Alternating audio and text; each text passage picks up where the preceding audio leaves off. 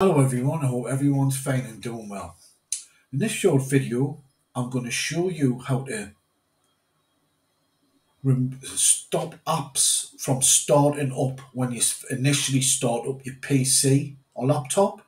Because if you've got loads of apps starting up, say you switch on your PC or laptop and you initially switch it on, then you've got loads of apps switched on to, to obviously boot up when you switch your device on.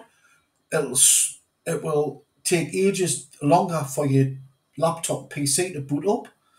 So to fix that problem, what you need to do is go down to the start button at the bottom here on the left hand side, left click, look for settings. If it's not here, type settings in this bar here and it'll come straight away.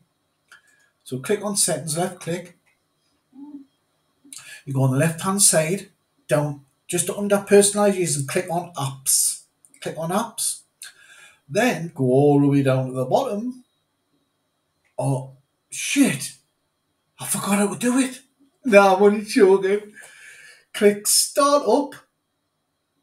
Now you've got all your apps here that are going to start up when you switch your device initially on.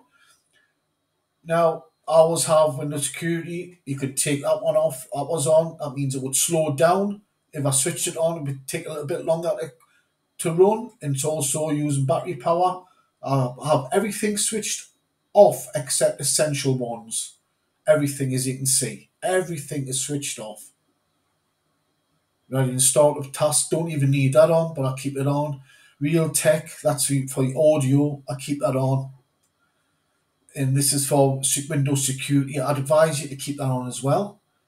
And that's basically it. Easy as that.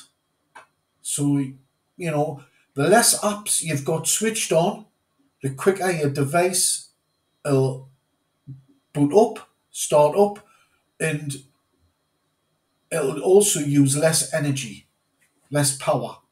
Okay, so you're saving electricity.